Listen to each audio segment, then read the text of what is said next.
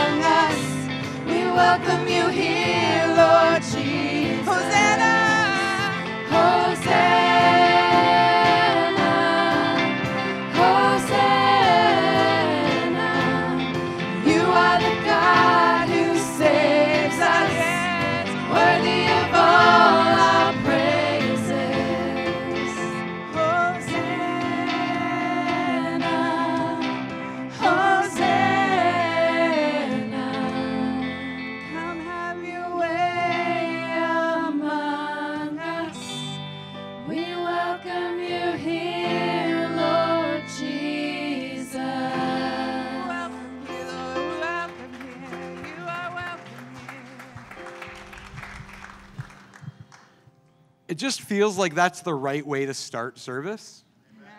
And then have a quick break. You don't have to sit because I'm going to have one announcement. It's going to take 10 seconds. And then get right back into worship. That's the way we get our Sundays going. I came up a little early. I apologize for that. My simple announcement is this. Annual general meeting, end of March. I think all of our reports in, so we don't have to hassle anyone about those. Just a reminder for our members that nominations close next week. If you have not put your nomination form in for elections for board members, please do so today, no later than next Sunday. After service closes next Sunday, nominations are closed. So that'll be your last opportunity. Let's go right back into worship. I'm going to pray. We're going to get moving. We're going to just enjoy what God is doing. We're excited today to have Ed Dickson with us to share many things. And we're just going to continue to seek the presence of Jesus in the midst of it. Let's pray. Father, thank you for all that you are doing in the midst of this place, out of your goodness, your faithfulness, and your mercy to us. As we worship you, Lord, we ask that you would come and that you would have your way in our hearts, that you would remove our agendas and make this day about you. We surrender to the move of your hearts and your hand. Come and speak to your people. We ask in your wonderful name. Amen.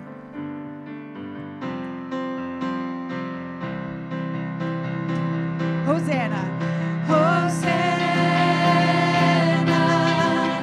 Hosanna. You are the God who saves us. Yes, you are. Worthy of all our praises. Hosanna.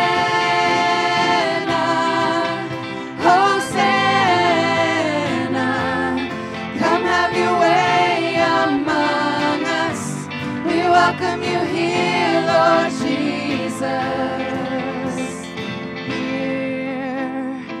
Hear the sounds of hearts returning to you. We declare this, we turn to you. In your kingdom,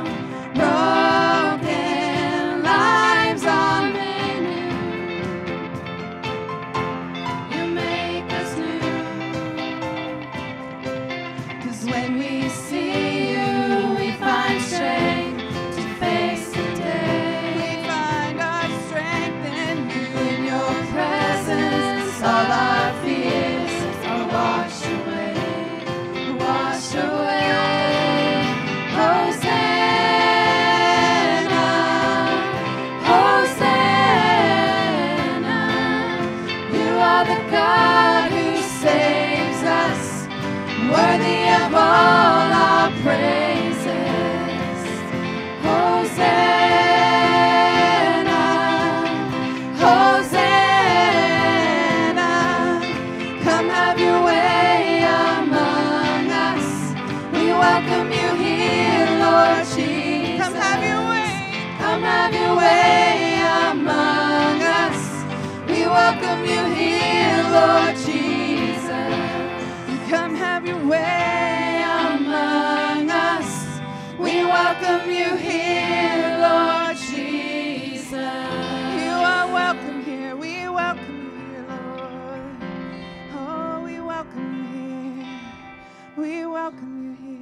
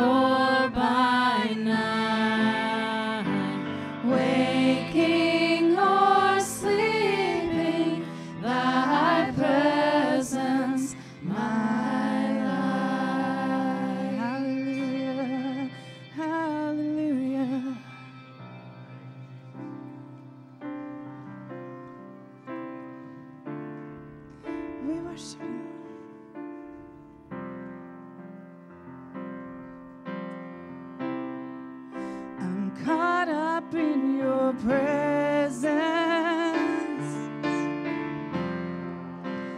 I just want to sit here at your feet. I'm caught up in this holy moment. Yes, I never want to leave.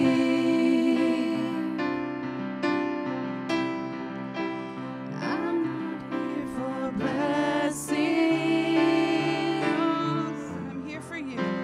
Jesus, you don't owe me anything more than anything that you can do. I just want you.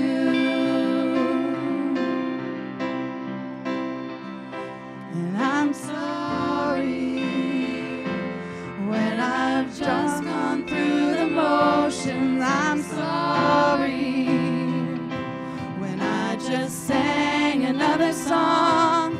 Take me back to where we started. I open up my heart to you.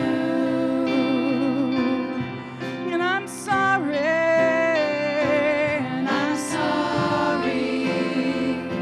when I've come with my agenda. I'm sorry when I forgot that you're enough.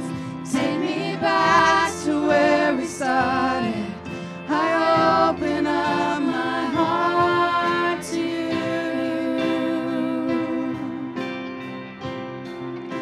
I'm caught up in your presence. Yes, Lord. I just want to sit here at your feet. I'm caught up in this holy moment. I never want to leave. Oh, I'm not here for blessings.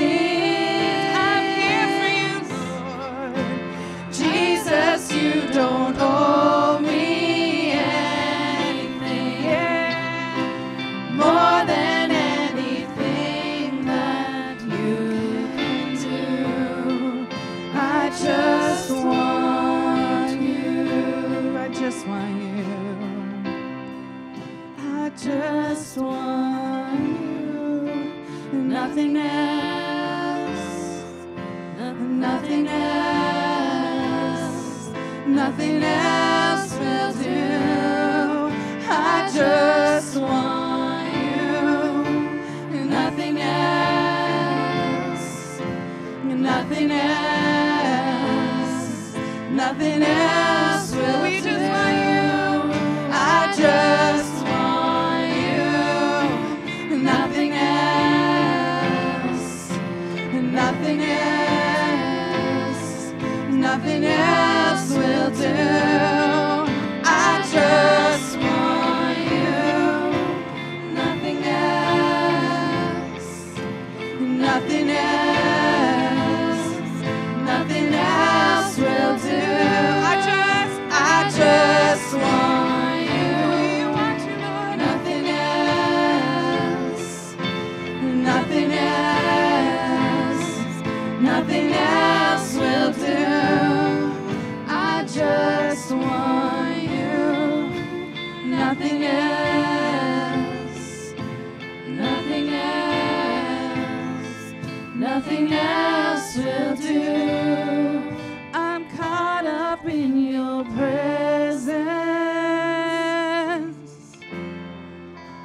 I just want to sit here at your feet. Yes, I'm caught up in this holy moment.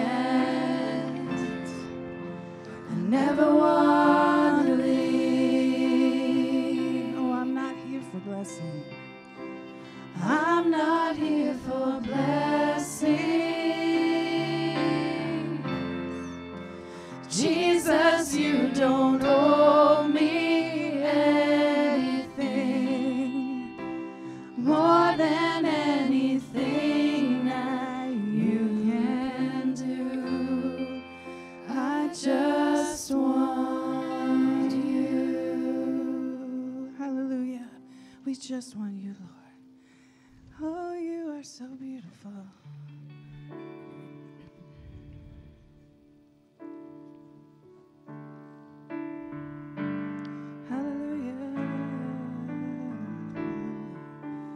presence, Lord.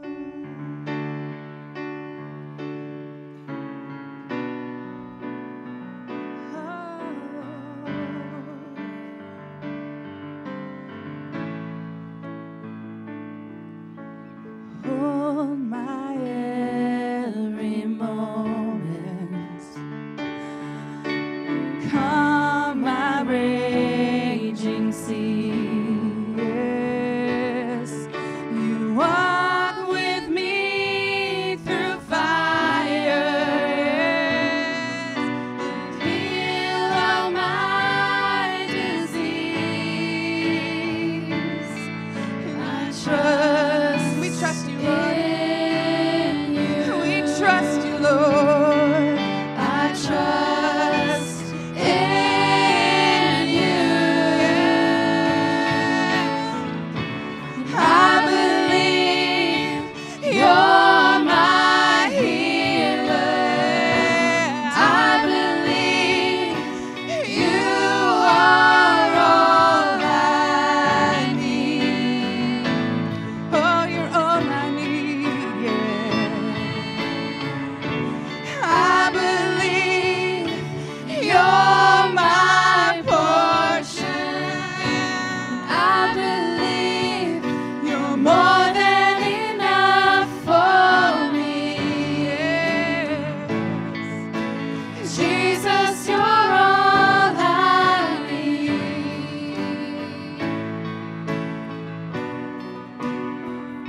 You hold my every moment, yes, Lord. You calm my raging sea. You calm the seas. You walk with me through fire. You are our anchor and heal all my disease. And I trust, yes, in you. We trust you. I trust in you, Lord. I believe you're my healer. Yes, I believe you are all I need. Yes, I believe you're my portion. I believe you're more than enough for me. Jesus, you're all I need. Yes. 'Cause nothing is impossible. Yes, nothing is impossible. For nothing is impossible for you. You hold my world in your hands. Nothing is impossible.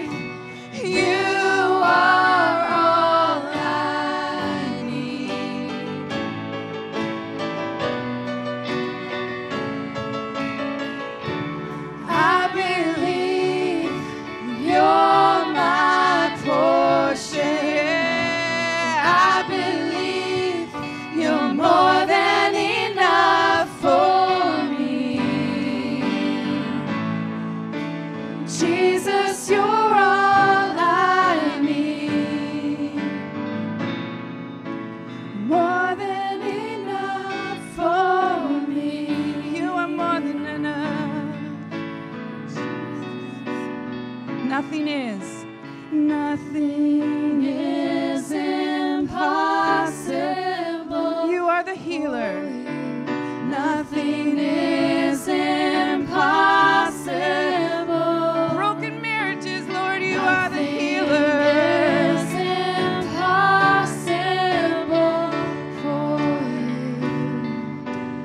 You hold my world in your hands. Depression and anxiety, Lord, that is not impossible for you.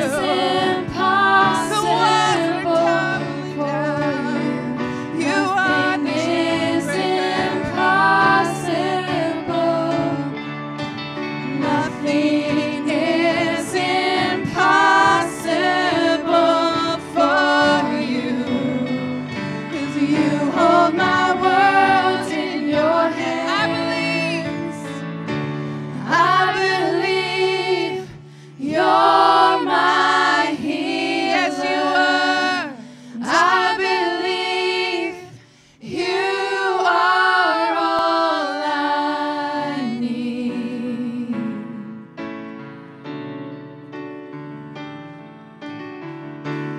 I believe you're my portion.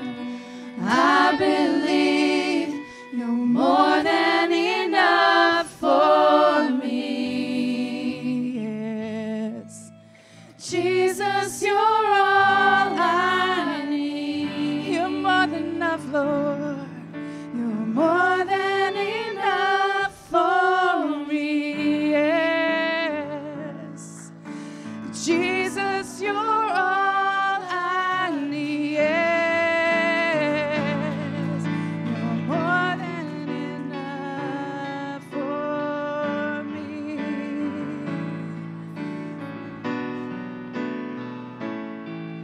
Oh.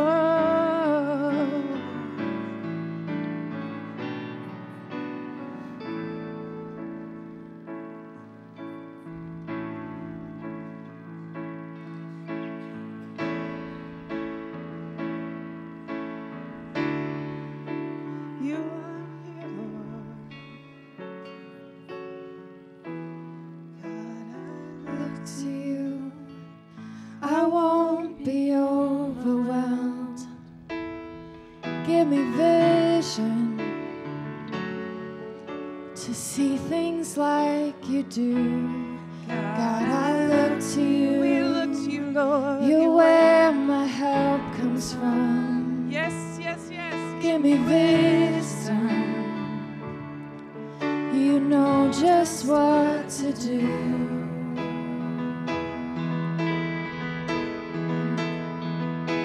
And I will love you, Lord, my strength. And I will love you, Lord, my shield. And I will love you, Lord, my rock. Forever all my days I will love you, God. God, I look to you, we look to you. And God, I look to you. I won't be overwhelmed. Give me vision to see things like you do. God, I look to you. You're where my help comes from. Give me wisdom. You know just what to do.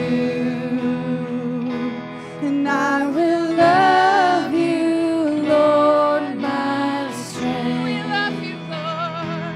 And I will love you, Lord, my shield.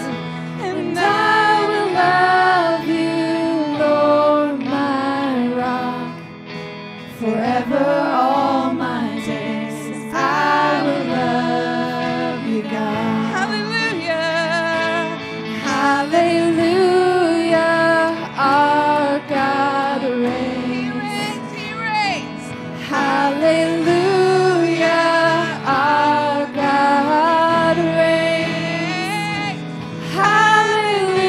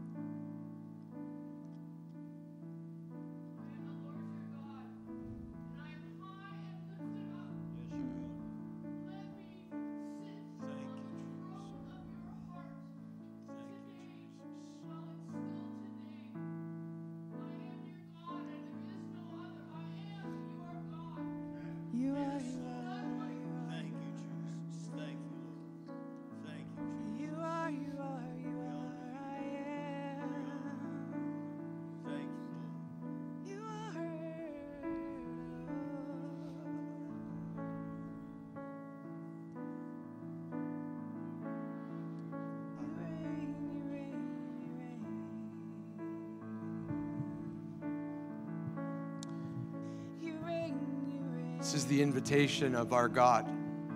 If this practice is new to you, it is our understanding as Christians in this house that when God wants to visit his people, he will sometimes bring a message through his servants. It is his gift of mercy to us. It is a form of love expression to us. And today he has invited us to allow him to be in a place high above all else, the throne of our heart where he would reign and form and function as our God, to be high and lifted up. It's an invitation for us to take a moment and respond. We don't have to be loud. We don't have to be quiet. We can respond in our way. If your response is simply to shout hallelujah, to clap your hands, to sing, to just rest in quietness,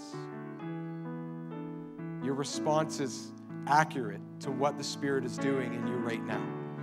So I invite you for the next few seconds to take some time and respond to the invitation God has given you, to let him have that highest place of honor, to rest on your heart, to be your God, your King, to invite him in this moment to move. Let's take a moment and respond to this.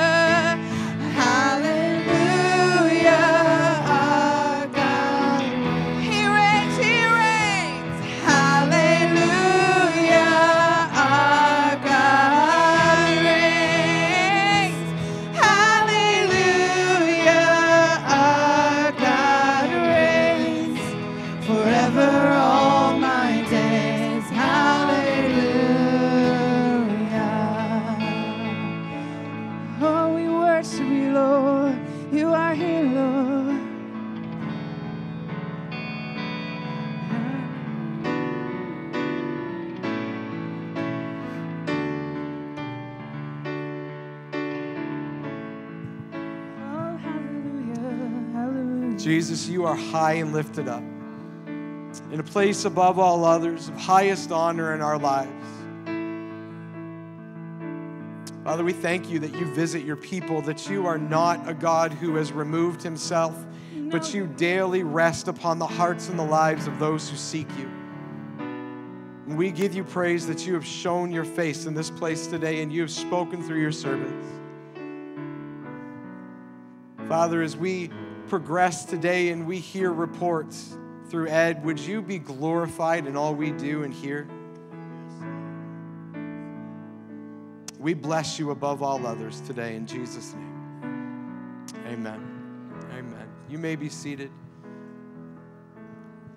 We're going to take a moment before Ed comes. We got one special announcement. We're going to dismiss the children to go off to their ministry, make their way out the back, and find your super church and preschool and nursery leaders.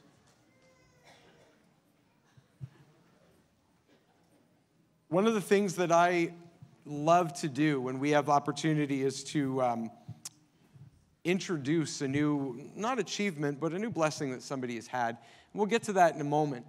But first, I'm going to ask Leanne to come. She's going to share an update about her work with Scott Cooper and street level advocacy. She's going to share kind of everything she does, a little update about the sandwiches that she's been doing. And it's interesting that Ed's here who does loads of love because Leanne does loaves of love. So you can grab that mic, yeah. And so she's going to share for 1 or 2 minutes just about the plethora of things that she's involved in, and then I'll announce something else.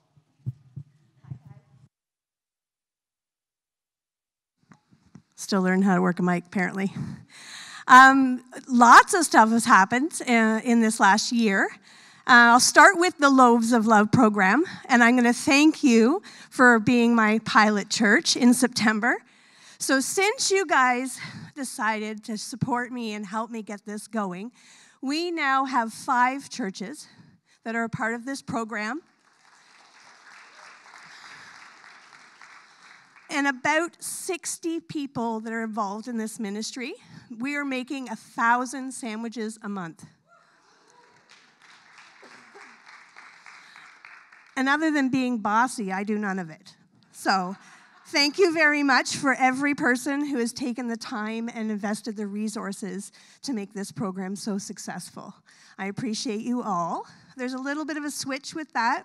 So I'm going to start doing sign-ups in the foyer as well. Once every 3 months kind of works for me.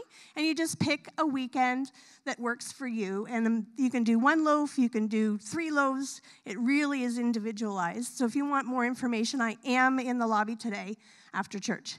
Some of the other things that has been going on with Street Level. So I go out 3 mornings a week. That's Monday, Tuesday, Thursday.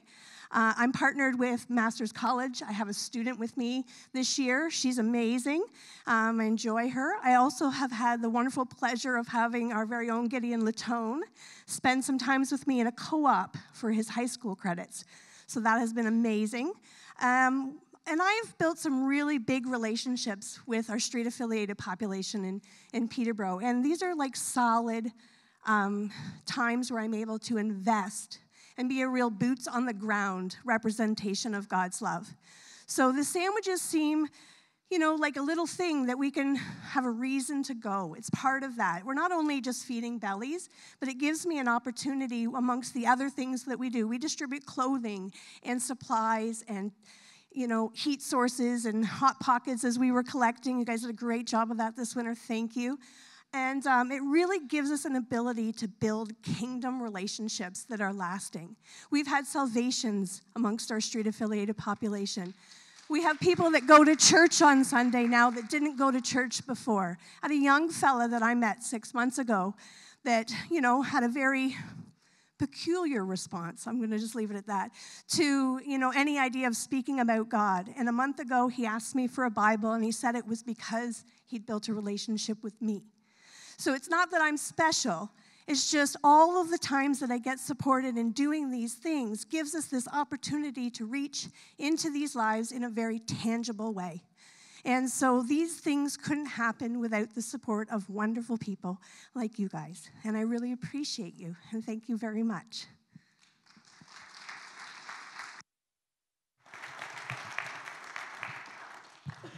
So 2 things that I get to mention about Leanne is the first, she has received her are you now designated as a licensed minister?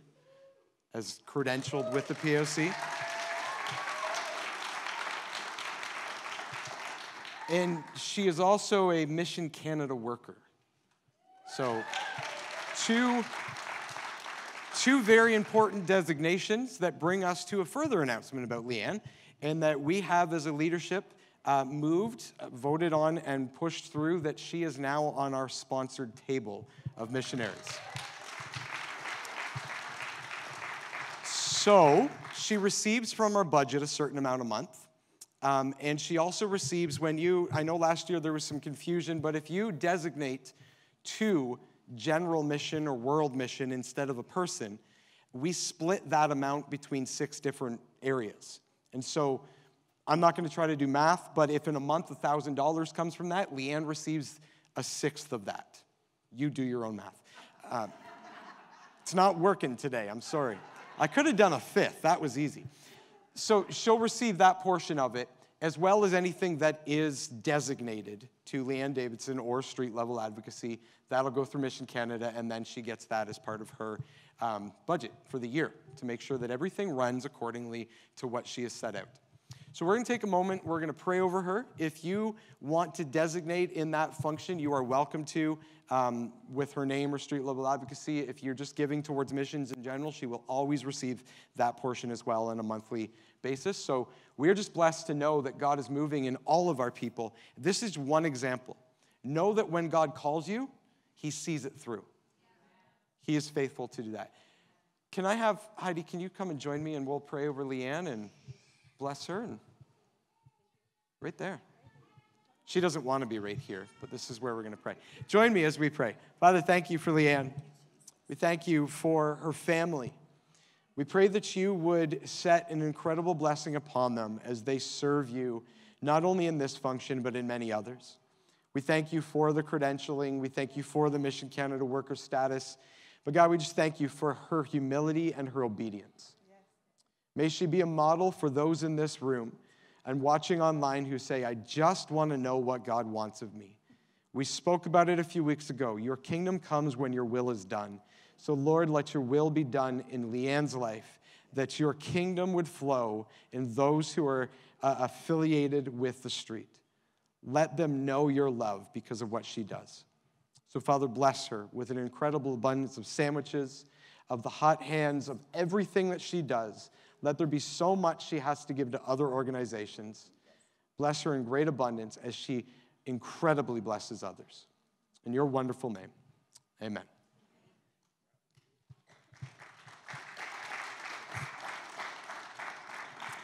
You can congratulate Leanne in your moments and just bless her in those times when you get an opportunity to talk to her.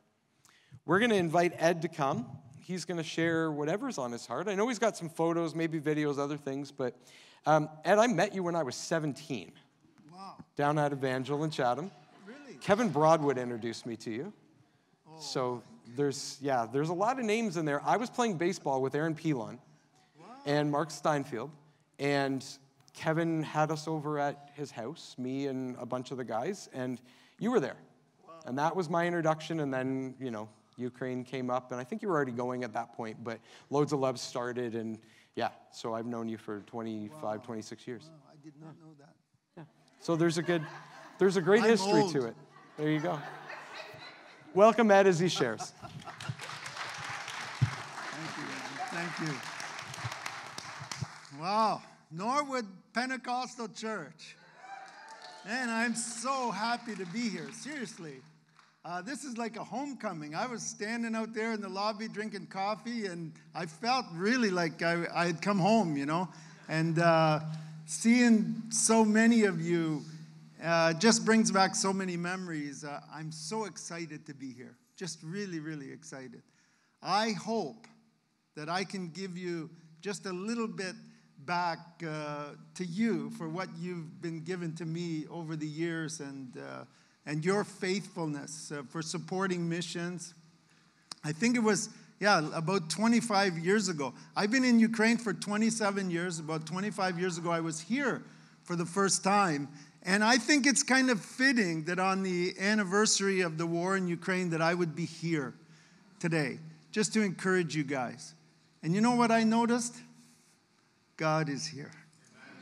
Yeah, he's here. And Jesus is here. He said, wherever 2 or more are gathered in my name, I am there with you. And I would not be here if Jesus wasn't here. I would not be even doing anything or be able to talk about anything I'm going to talk about today if he wasn't in my life, if he hadn't changed my life. And the Holy Spirit is here. He's here. I think that's amazing. When the message was given this morning, I was praying this week that God would give me a message for you guys. I don't want to come up and I can do Uncle Ed's slideshow, I mean, I can do that and I'm going to do that. But I really want to speak to you. I really want God to speak to you through me and the words that I say. And God spoke to me.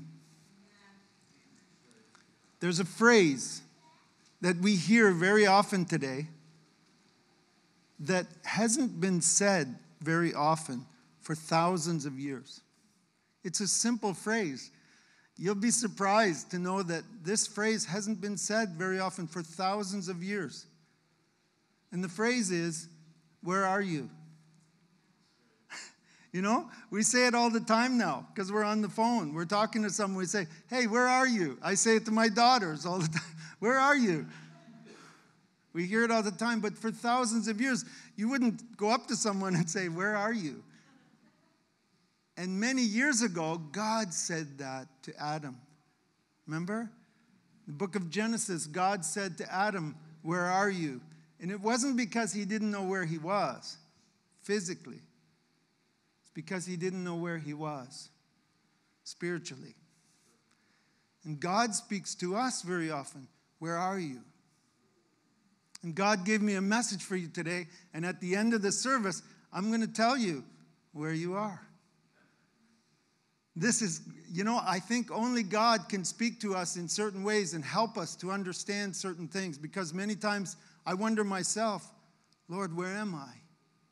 What's happened? But God has an answer for us, and he just really gave me a revelation today to share with you. I'm going to start off, though, with the slideshow. And if you can put the first slide up there. This is my beautiful family. I'm so blessed. I am so blessed. God has just poured out his love on me. Many of you know my story from the past. I was lost. I was lost in alcohol. I lost everything. Came into the church like this, sat in the back row for 8 months. 8 months sitting in the back row, just kind of trying to figure out what is this all about? Like, what are these voices I hear? What's going on? For 8 months until God got a hold of me and began to speak to me. Amen. I gave my life to him. And he's turned my life around completely. I mean, here I am. This was taken a year and a half ago when we were on our way to Ukraine. Look at that. I'm surrounded by beautiful girls. That's what I wanted all my life. God knew, right? I mean, even the dog is a girl. And I just been blessed, like blessed beyond measure. I could stand here and talk about these characters all day long, and just really, our oldest daughter is actually 25. She's not in that picture. We were actually on our way back to Canada for her wedding. She got married. Great guy, like just, again, so blessed. I was able to do their wedding, and God just poured out his blessing on it. If you go to the next picture, I want to talk a little bit about this is Steffi. She's 5 years old. She's my daughter. You're wondering, how old is that guy? Right? I honestly, when she was going to be born, and I was, thinking about it all, and I really, just like you, I was praying, Lord, give me the energy. Please, give me the energy that I need. And you know what? He does. God gives you everything you need, just what you need. It's amazing. And she gives me so much life, just amazing. I was sitting with her on the couch a while ago. She looked at me and she said, Dad, can I have a popsicle? I said, we're going to have to ask your mom. She said, you don't know?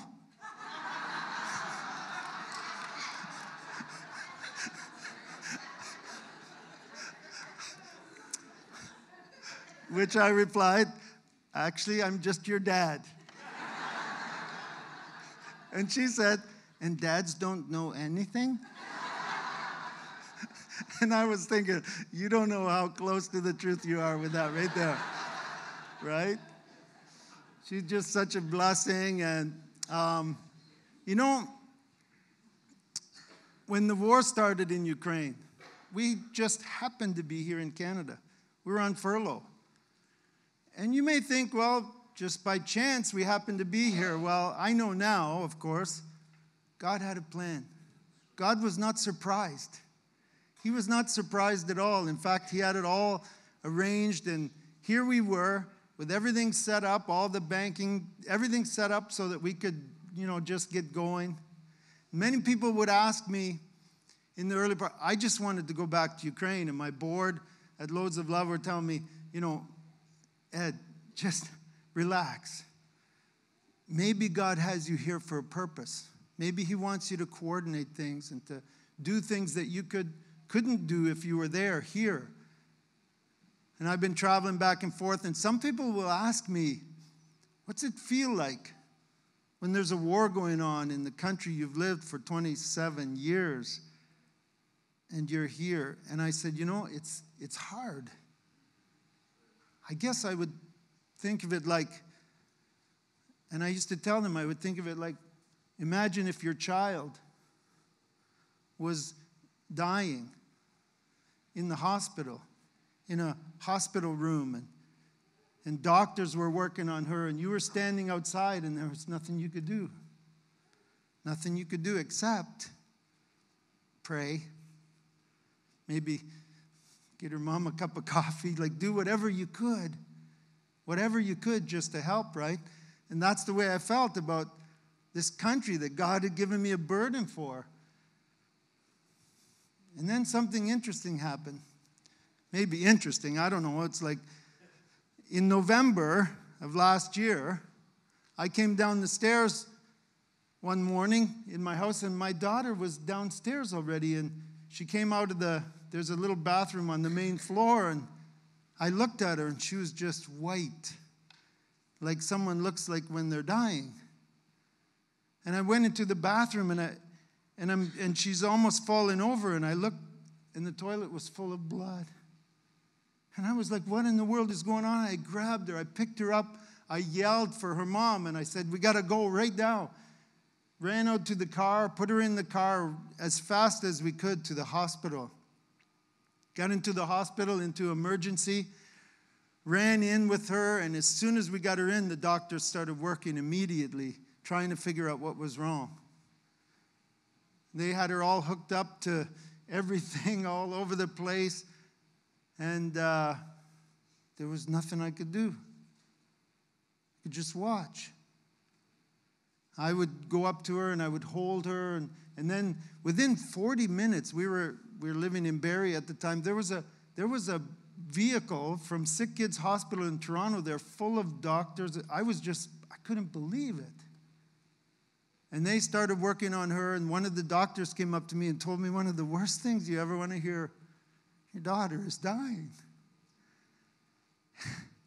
And I didn't know what was going on. I was just, you can imagine, I'm just overwhelmed.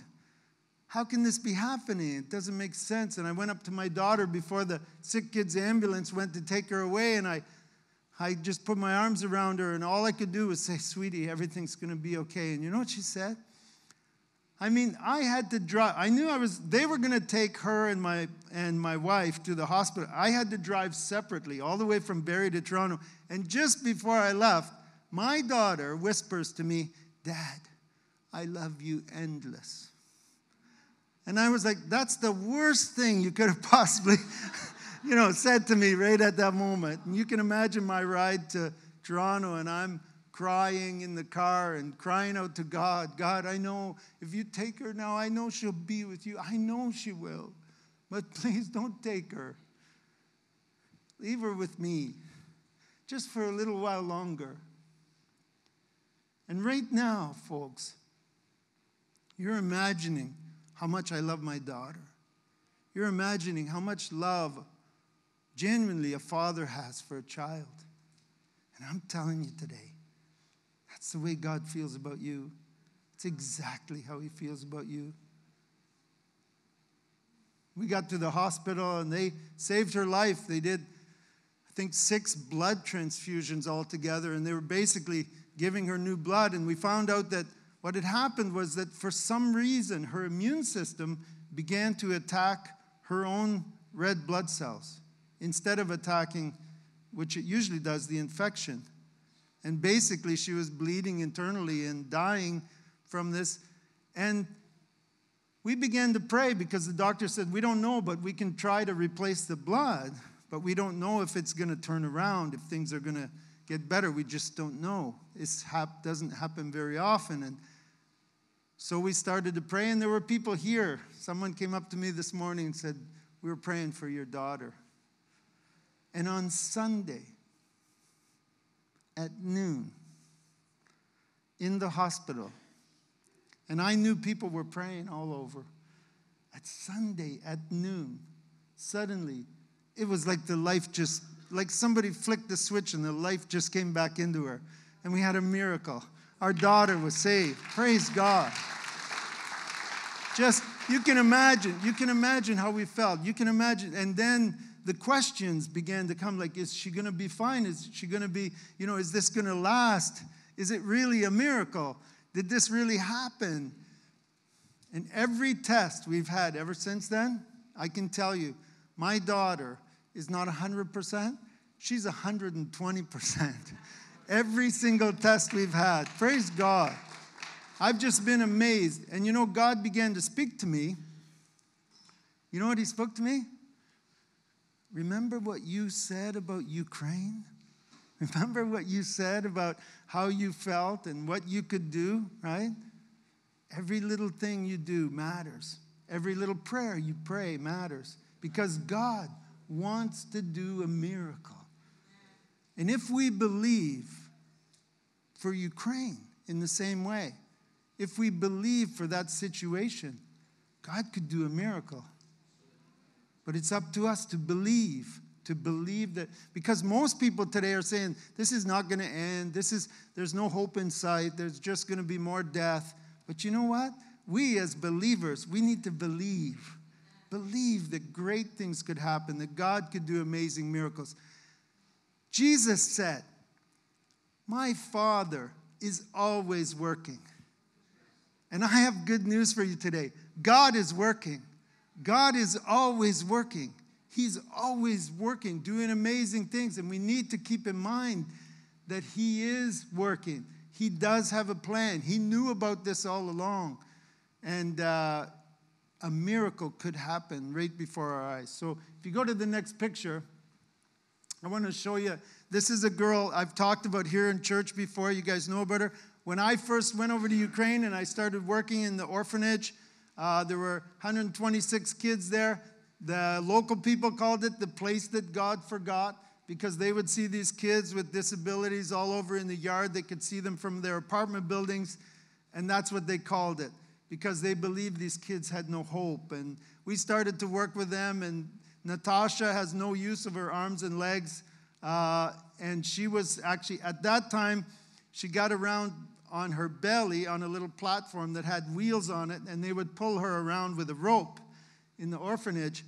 And one day they pulled her up to an art class where some of the kids were learning to paint. And she looked up at the art teacher, who was from a local church there, and she said, I want to paint. Well, he just looked at, he told me later, he said, Ed, I felt so awkward. I didn't know what to do. I just looked at her like, you want to paint? And she said, yeah. She said, put the brush in my mouth. And Natasha began to paint. Natasha's paintings have sold around the world for over $2,000 each. Praise God. God is doing amazing things for these kids. So just before the war, Natasha says to me, we were in the city of Dnipro. Natasha says to me, just before the war started, nobody believed the war was going to start. I didn't believe the war. Like everybody in Ukraine, there was no way, because it didn't make any sense. There was no logic to it. Like, why would Russia invade Ukraine? Like, that doesn't make any sense at all. So nobody believed it, even when they were hearing reports about it. And there I was a week before the war started, and I'm with Natasha. You know what she said to me? She said, I have this feeling, I believe, I'm going to be living in North America soon. And I'm like, you know, that's kind of hard to believe. I didn't say that to her, but really I'm thinking to myself, how is a person with no use of their arms and legs who lives in an institution in Ukraine, and we're trying to help her, and we're doing everything we can. She's making some money off her art. And she said, no, not only that. I'm going to be living in North America in a beautiful apartment near the waterfront. And I'm like, wow, this girl just has so much faith. These kids put us to shame, the things that they believe. And then the war started. And we had to evacuate children. We evacuated over 1,000 orphan kids to other countries.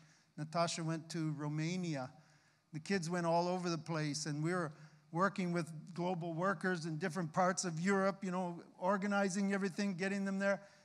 And then Canada opened up the borders to Ukrainians if they wanted to come. So Natasha was in Romania, and I said to her, what do you think about coming to Canada? She said, yes. Next thing you know, she was on a plane, and I'm thinking, where is she going to live? What are we going to do? I called Pastor Tim Gibb down in Sarnia. I said, Tim, we need something, and he was bringing in some other Ukrainians. An organization called Vision in Sarnia contacted Pastor Tim and said, we have an apartment on the waterfront. We'd like to give it to her for a year, free. Unbelievable.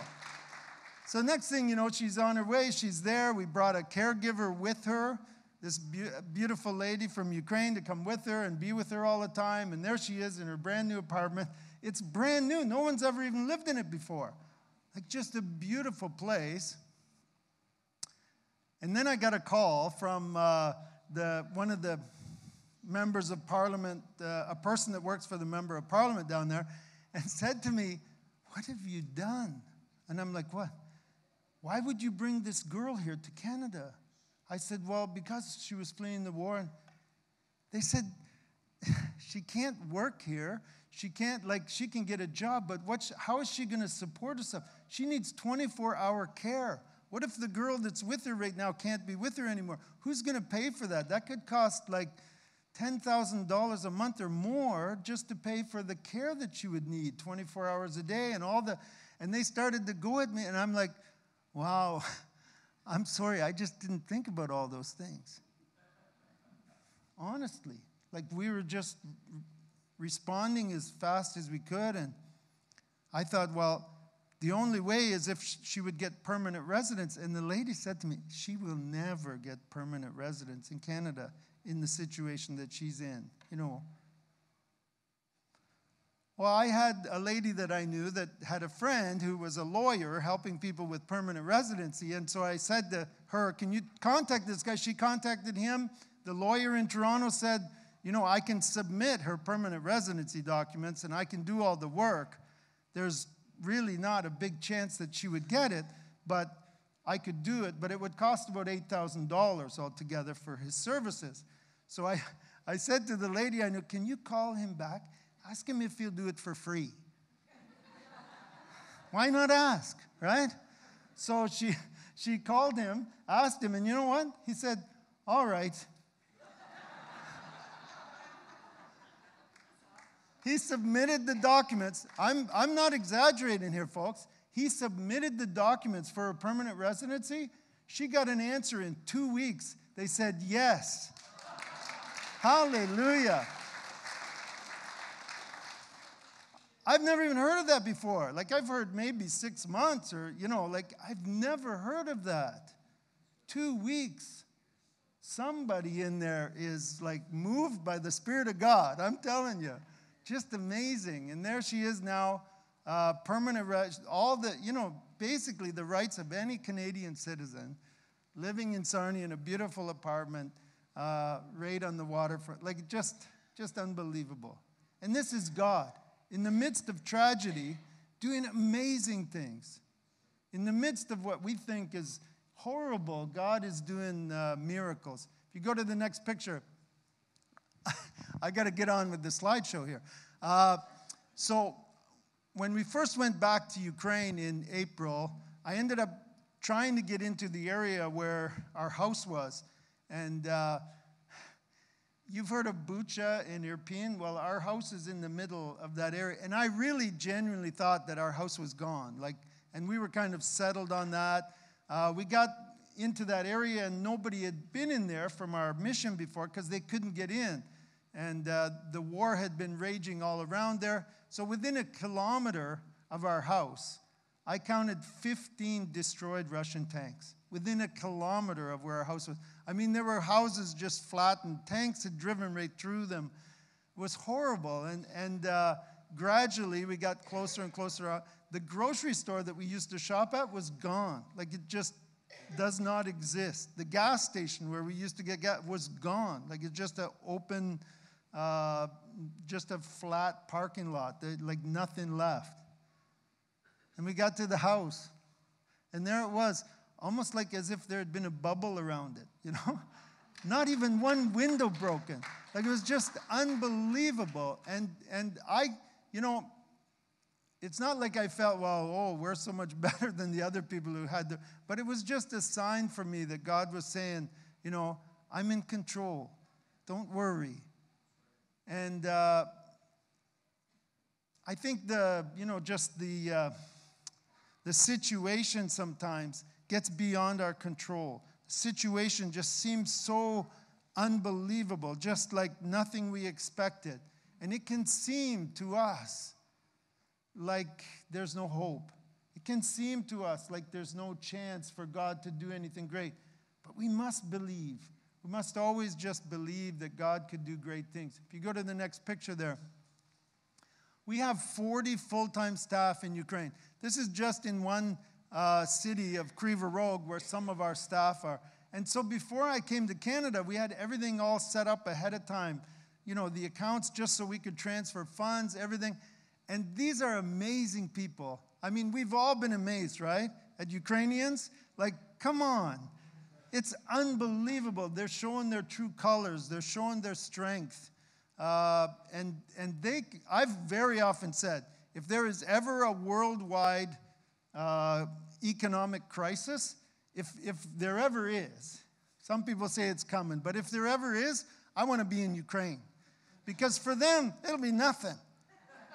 It'll just be, okay, yeah, that's another thing to deal with, all right. And it really won't affect them that much because they've been through so much. And these are amazing people. I love you. Like, look at these people. I've been working for 25 years to get them to smile for pictures. Ukrainians generally don't smile for pictures, so I have to train them. And there's one guy there, you can see him right in the middle. I'm still working on him, that one guy. The rest of them are doing great, but there's always one, right? Amazing people. I love Ukraine. If there are any Ukrainians here, they know that Ukrainians tend to say exactly what they're thinking. Like, they just, that's just the way they are. They're just, if you know any Ukrainians, that's what they do. And they're really surprised when they come to Canada and they find out that we don't do that, They just think that we all would say exactly what we're thinking all the time. I remember I shipped a car over to Ukraine once, and so my car is going to Ukraine. It actually cost about $1,200 to ship it to Germany. I went to Germany, picked up the car, drove it across Germany on the Autobahn, you know. Then I got going through Poland. I'm going through Poland. I come up to Ukrainian border, and the thing was, I still had my Canadian license plates on the car. And there's a guy at the Ukrainian border. He's kind of looking at my license plate. He's looking at me. Looks at my license plate again. He says, "Where did you drive from?"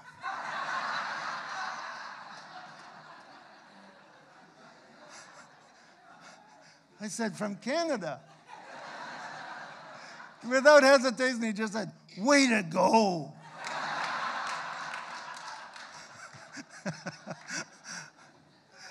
And probably later he went back and checked his geography books or whatever.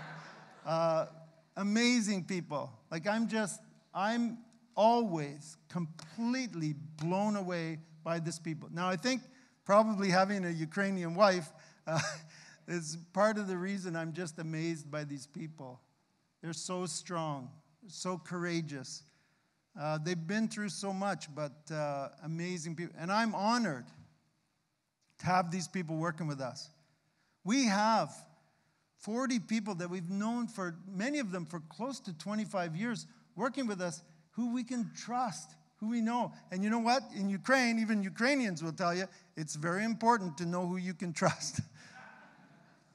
And thank God we have that. Over 100 churches. We just had a conference a few weeks ago with 100 pastors and leaders from around the country that came together with us. And Stephen Herzog, the leader of the Pentecostal Assemblies of Canada, missionaries for that part of the world, was with us. And just, he came back, like this guy, Stephen, has been on mission trips for over 30 years. And he came out with me and he said, "Ed, that's the best mission trip I've ever been on in my life." And it wasn't because of what we saw or did. It was because of the quality of the people that he met. That was it. If you go to the next picture, we started giving out groceries during the COVID. And this was God speaking to us about just give them something to eat. I wish I would have thought of this loaves of love thing. Like, I got to trademark that stuff, you know. Anyway, we started giving out groceries, and we were just basically taking food to people. Churches were helping, and people were genuinely in desperate need of food. This one family, this is Sasha, and Sasha, the guy, and Allah. We were taking groceries to people, and they told us after that they were standing in their kitchen. They had completely run out of food. Sasha had lost his job because of the pandemic and when everything shut down, and they were just didn't know what to do. Like, the fridge was absolutely bare, and Allah had a disabled brother who was living in the house with them. And they didn't know what to do, and you know what they did? They held hands in the kitchen and prayed, "Dear God, please help us. We don't know what to do." And you know what? While they were praying, phone rang. And it was one of our workers telling them, "We're bringing food over. Are you guys home?" And they were like, "Yes, we're home." And they were so amazed, and they told us this story. And for us, it was like the Holy Spirit was speaking to us that we were doing the right thing. After a little while, we delivered groceries to 5,000 families. I remember one of my workers calling me, "Hey, we just hit 5,000." And I was like, whoa, I didn't even think of it. Feeding the 5,000. Like, it was just amazing. And then we eventually hit 10,000. And we were amazed at what God was doing. Out of those 10,000 families, over 4,000 people gave their hearts to Jesus Christ. Praise God. Like, we were just blown away. But what I didn't realize at the time was God was just preparing us for what was to come.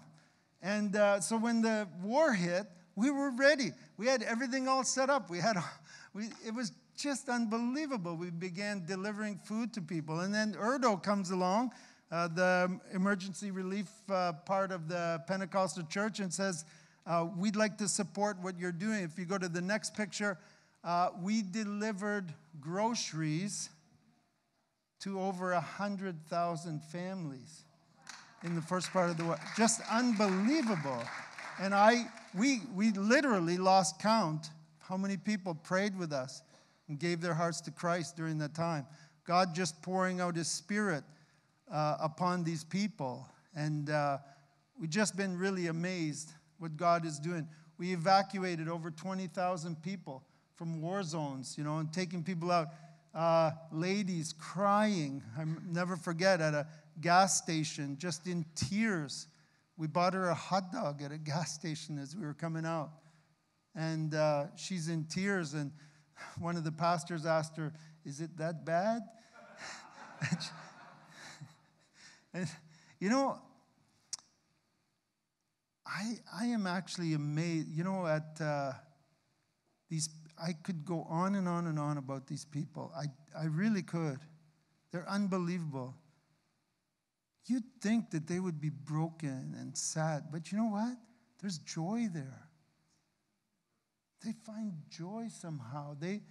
It's unbelievable. It really blows me away.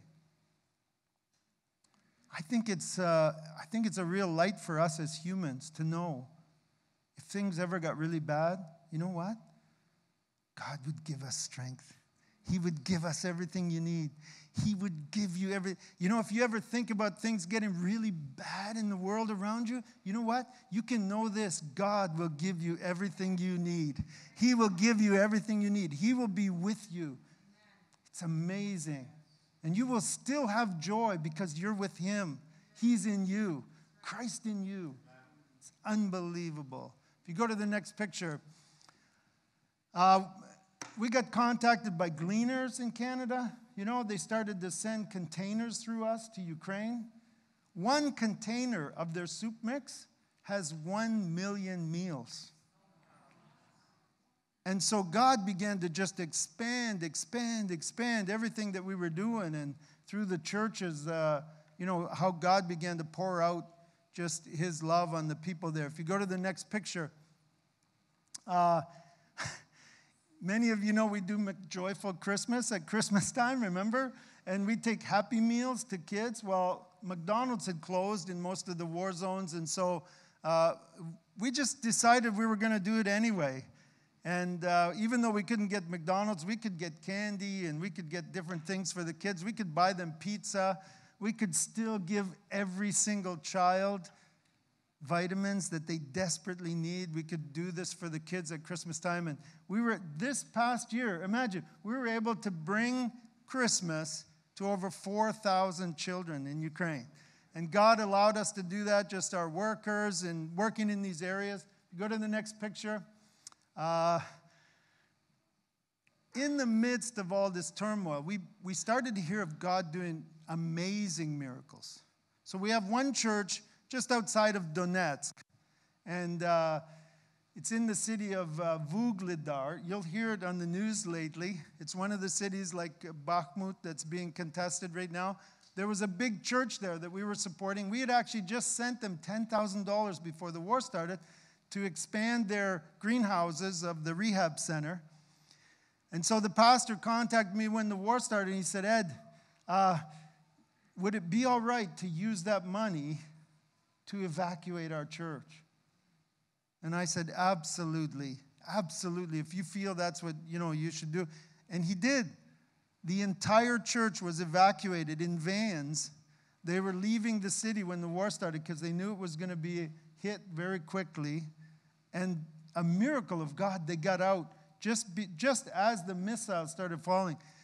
And while they're driving along the road, you can imagine all these it'd be like your whole church, right, is leaving in vans. And while they're driving out, a missile lands in the field right beside them. But it doesn't blow up. Just amazed. Like the pastor said, "Ed, I got out of the car. I couldn't believe it. We all stopped and we got out." And he got out and he took this picture. And I said, "Dennis, that's not really smart." Like, what if you got over by the missile and you heard like tick, tick, tick, right? But they were just amazed that God, like they knew God had done a miracle. God had done great things. And something else I want to tell you just before I finish. Go to the next picture. Here's a guy named Sergey. This is going on across Ukraine right now. Listen to me. Sergey, before the war started, had a church, maximum 25 people. Usually he had about 10 to 15 people every Sunday in his church. And he was praying that God would do something. Sergey had to have a full-time job while he was pastoring because the church couldn't support him and his family, so he was working full-time. His wife was working full-time. And then the war started. They're in the city of Zaporozhye, where the nuclear plant is, nearby. And missiles are coming into their city, and they're calling me, what should we do? So I said, Sergey, if we were to give you some funds, because of the churches here in Canada that are helping, if we were to give you some funds just for your family, give you some funds for groceries, right? Would that help? Sergey's like, would that help? Of course it would help. Well, there's a Zap in Zaporozhye. That's Sergey now. Like, he's just on fire for God. He begins to start helping people through their church, taking groceries to people, and just reaching out to people. If you go to the next picture, you'll see his church now. Praise God. There's a revival happening in many parts of Ukraine right now. God is pouring his Spirit out on these people, and they're coming to Christ in droves. Sergey has when I was there were over 400 people in the hall altogether, and there were another 100 people in the hallway outside trying to get in. People were saving seats a half an hour before the service started. They were saving their seats with their coats. Just amazing to see what God is doing. And so I want to encourage you today. Whatever we think, whatever we do, God is there. God knows. He's working. He's not surprised by this. He's not surprised by anything that happens in your life. He has a plan. And I told you at the beginning of the service, I was going to tell you where you are. Remember? God says, where are you? Where's John? John, come here. Quick, come up here. Where are you? Where are you, John? You know what I want to tell you? John's right here. It wasn't a surprise to me this morning when I came to church and John was here. It didn't surprise me. I knew where John was going to be. And this is what God told me to tell you.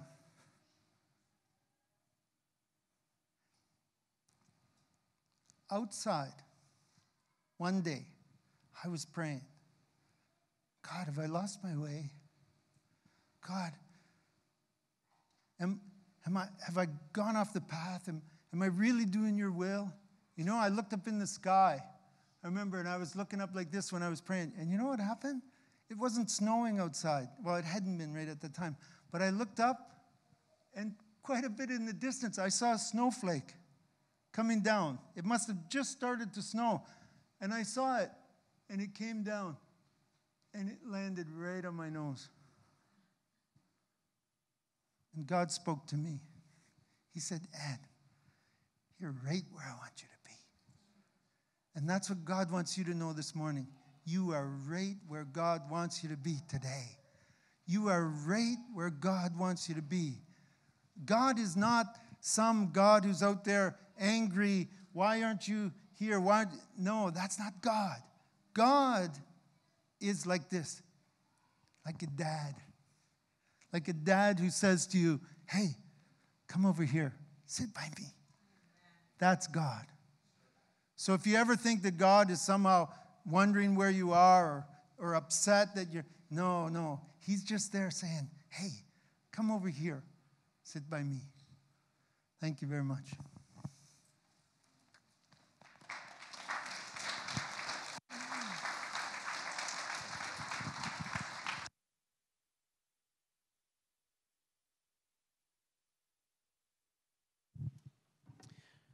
Team's going to come back and worship in song, and I invite you to respond in your form of worship to the words.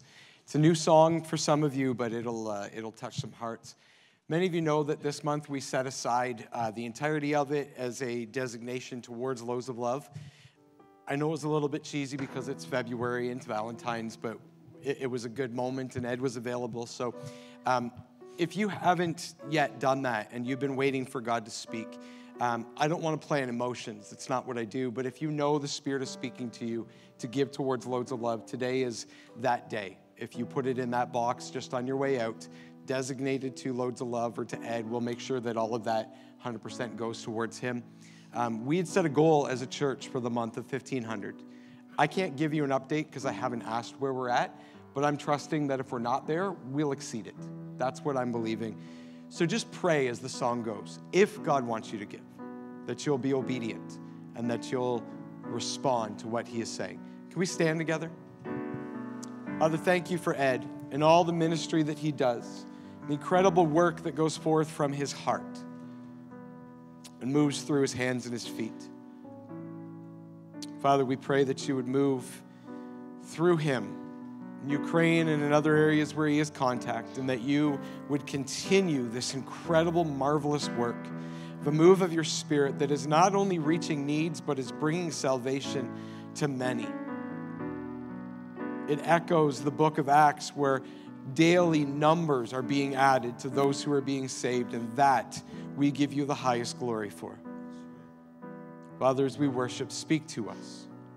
Just as Ed said, that we would know that you are right here. We are here with you. Be in this place in strong fashion, Lord, in Jesus' name.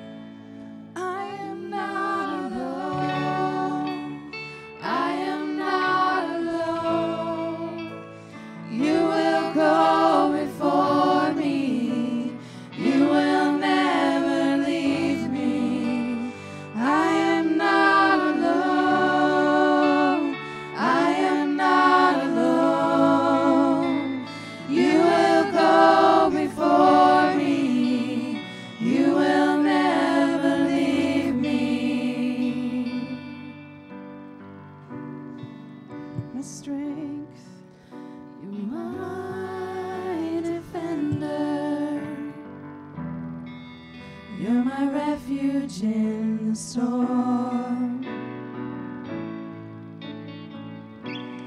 Through these trials, you've always been faithful. You bring healing to my soul.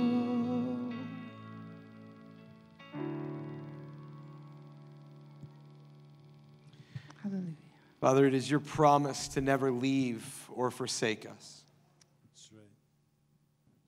We know through story and through visual that you have not left the people of Ukraine, That's right. that you have been amongst them. And you continue to move through others, and you move through those who live there, that your word would be carried and that needs would be met, to supply every need. Jesus.